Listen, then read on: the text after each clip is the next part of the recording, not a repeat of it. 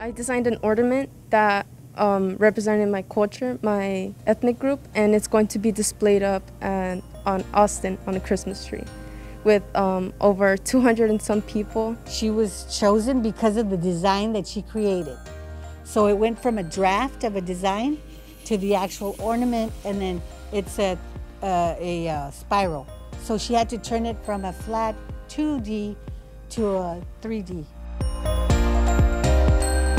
It has a little bit of graphics from each part of the district, and especially here in Weslaco. And the beauty of it is the fact that you can look and you can see that type of vision that Tanya had when she made that ornament, really depicting the most important parts of our district. I wanted to create this ornament to represent the valley, the community, and the agriculture that is here.